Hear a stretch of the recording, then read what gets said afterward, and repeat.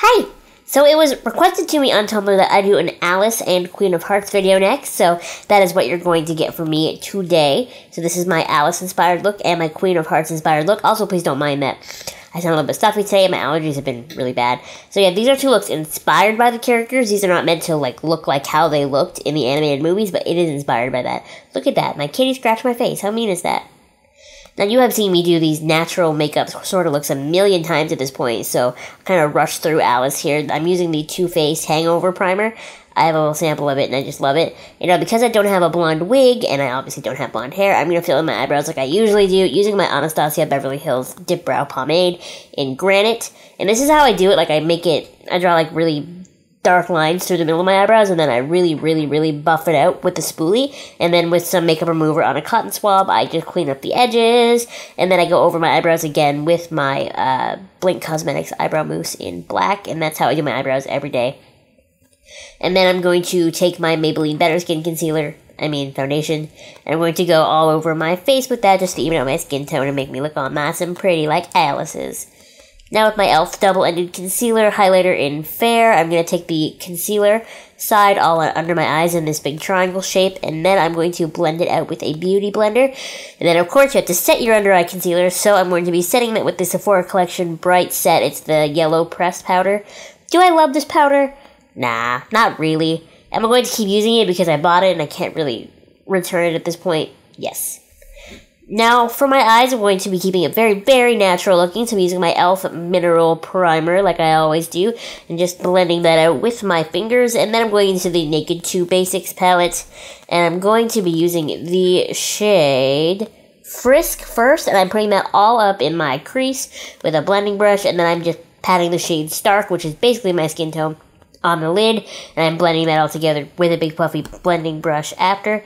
And now I'm going to be using the e.l.f. Mineral Eyeliner in the shade Midnight, so it's like a navy color. I'm going to be lining my eyes with that, really trying to make it thicker on the outside and thinner on the inside, but not winging it, just try to make it think of it as like an isosceles triangle that is laying on one of the long sides, just really accentuate the eyes. And then, of course, curl your eyelashes, and I use my CoverGirl Full Lash Bloom Mascara. That's the pink bottle. Apply it generously on your top lashes and a little bit on your bottom lashes. And then using my Duo Glue and these, they come already separate Joe Fresh, what are they called? False lashes. I'm applying just the inner two sections because it'll help open my eyes. See, there's a big difference there between the left eye and the right eye. Just kind of I don't know, it's like a natural way of making your eyes look more open. So now I'm going to go into my Naked Flushed palette. I have the Streak set, and so I'm going to be using all three here. I'm going to be using the bronzer shade first and doing that big 3 shape down the side of my face, across my forehead, on my cheekbones, and then across my jawbone. And then we're going to be taking a very little amount of the blush because it is such an electric pink, and Alice is a very natural-looking kind of girl. Just a very little bit. I'm going to be brushing that from my apples back, and then I'm going to take the highlight shade that is in this palette and use that on my brow bone. Now I'm going to be using my Too Faced Primed and Poreless Powder, and I'm just pushing that in all around my nose because I felt like my nose was really shiny. And I'm going to be using, finally on my lips, my Milani lip liner in the shade Spice, and over it I'm going to be using my MAC lipstick in Speed Dial.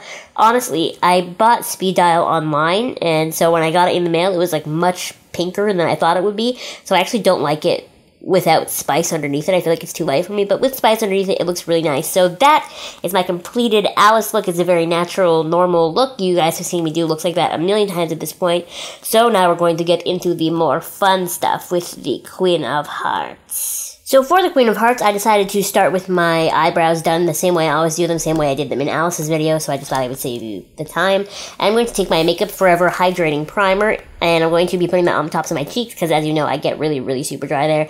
And then I realized I hadn't put my hair up yet, so I did that. And now I'm just taking my Tarte Amazonian Clay foundation. I love it, and I'm putting it all over my face. I'm doing it a little bit thicker than I usually do, so I go back in and do a couple of layers, just so I really get a nice, even, flawless finish. I have to fix up my eyebrow a little bit there, because I kind of messed it up. And then I'm going to be taking my Too Faced Primed and Poreless Powder, and I'm taking that mainly on my forehead and down my T-zone, areas that I know get really shiny, and I just want to really mattify them, because I always felt like she'd have a really matte, really made-up kind of look. So now taking this Scotch tape and putting it on my hand first so I get sort of some of that stickiness so I don't take off all my foundation with it. I'm going to put this beside my eyes because we are going to do quite a crazy eye look. So first I'm going to take this Flower Cosmetics eyeshadow mousse. This is in the shade Awesome Blossom. I'm going to put that all over my eyelids because the red eyeshadow I went for is not as deep red as I wanted it to be. I don't know. It is so hard to find red eyeshadow. Have you ever looked for it? It is so hard unless I want to order from Sugar Pill. And, I'm not about ordering for, one video. So I'm wetting this brush here, and I'm just kind of squishing out all the excess water. And I'm going into the only red eyeshadow on the planet, apparently. This is the Sephora Collection eyeshadow in Cherry on Top. And I'm just patting this in all over my eyelid on top of that Flower Cosmetics base. We are just... I'm patting away, getting it as red as possible, and then leave it to dry for a little bit, and then go in with a dry brush and, the dry parts of the eyeshadow and go in over top just so you really, really intensify the red. And then I'm going into my Tartelette palette, and first I'm using the shade Power Player, and I'm just using, a little blendy brush, and I'm putting this on the outer V of my eye, and then I'm going in that same area with the shade Fashionista, just to kind of darken it up and create some depth over there in that section of my eye, just so it's not just a red lid, so there's a little more something going on. And now for the eyeliner, I'm going to be using both of my Essence eyeliners this time around. So first I'm taking the liquid liner, and I'm essentially creating a line following the edge of that tape from the corner of my eye out, and then I'm going to be lining my top lash line. Don't bring it in like a cat eye. That's not what we're about right now. We're just creating, an angle. An angle like you would see in math class, or you would create on a protractor. Then we're going to go in with the eyeliner felt pen, and basically what we're going to do here is we're going to bring it in a little bit, but we're going to create a line in my crease. So we're basically outlining my eyelid, because we're going to go in all through the crease, and then we're going to bring it down to the tear duct, kind of like that, see? See that look that we have there? And then I'm going to put some makeup remover on a little cotton swab and clean up the outside edge at the top. Now, my camera decided to delete this whole next clip, so I redid my eye makeup so I could show you what was lost, basically. So take the tape off, clean up any gunk that got underneath, and then with my Hard Candy Glamouflage concealer, which I don't love, but it is very, very high coverage, I kind of cover all the blueness that I have under my eyes, and, really, really blend it out because it is so thick. And then I'm using my Sephora Collection Bright Powder to set that. And then I'm going to be taking the Essence Felt Tip eyeliner pen. I'm going to be lining my bottom lash line right from the tear duct out to the sort of cat eye, and then we're going to go in the tear duct area and drag it down, kind of mimicking the same angle that we did on the outside edge, if that makes sense. Now back to the original video. Okay, so here's where I decided to try to get a little bit artsy, and it ended up not working out very well.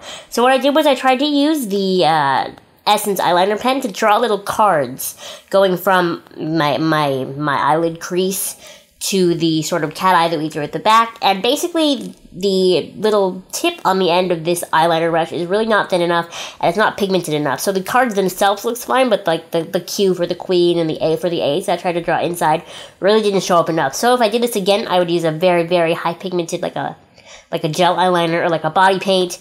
But, I didn't think it looked terrible, so I left them there.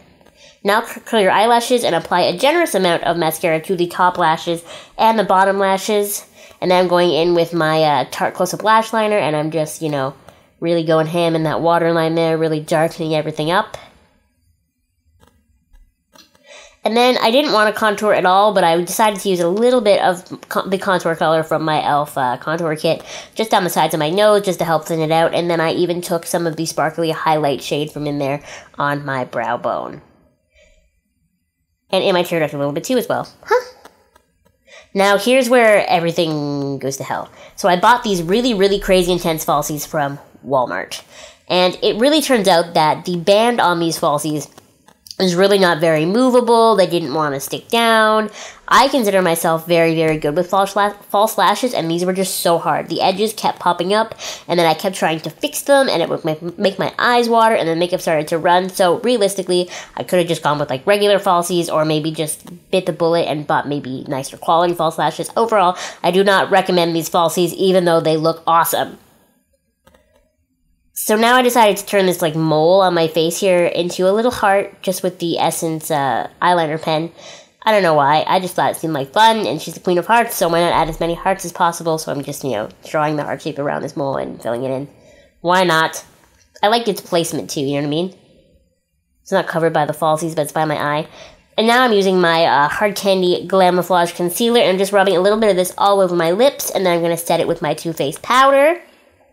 And then, I am not very good at drawing hearts, so it's a good thing I did that mole one. It was like a practice shot. But I'm going to take my Milani lip liner in Spice and draw a heart shape, following my Cupid's bow and then bringing it down to my bottom lip, really filling it in and trying to get that shape as perfect as possible. And then I go in with the NARS, I think they're called Velvet Matte Lip Pencils, and this one's in the shade Cruella.